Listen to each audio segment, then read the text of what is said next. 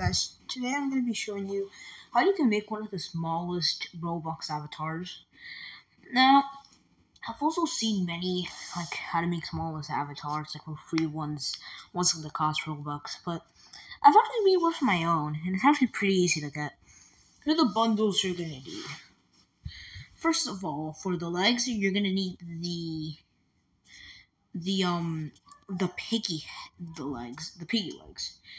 Second of all, for the arms, you're gonna need the left arm. Just click left arms. Gesture Equinox arms.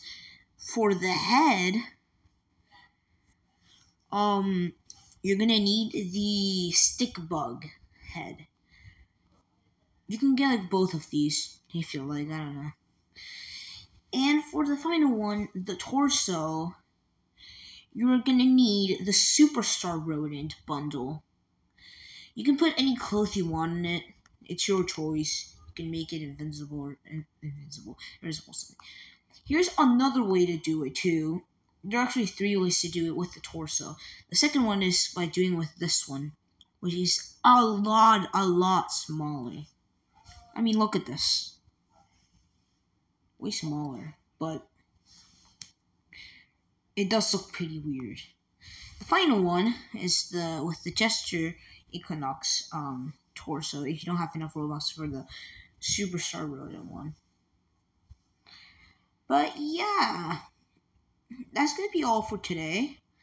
I hope you liked the video, and I hope you like this tutorial too. There are also many ways you can also put your avatars to smallest.